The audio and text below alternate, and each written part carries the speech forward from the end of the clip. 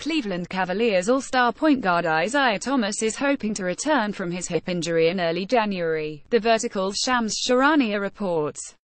Thomas, who was traded to Cleveland from the Celtics in the deal that sent Kyrie Irving to Boston, has not played at all this season due to a hip injury he suffered on March 15. The official diagnosis was a right femoral acetabular impingement with labral tear. He returned to the team but re-aggravated the injury in Game 2 of the Eastern Conference semi-finals against the Wizards and did not play the rest of the season.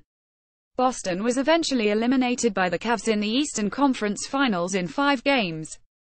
Cleveland started the season 57 but have won 18 of 19 to get to 238 on the season. Interestingly enough, the Cavs play at the Celtics on January 3, meaning Thomas' return could conceivably come against the team that traded him to Cleveland in the offseason. Thomas, 28, was named second-team All-NBA last season in Boston. The two-time All-Star averaged 28.9 points, 5.9 assists and 2.7 rebounds as the Celtics went 5,329.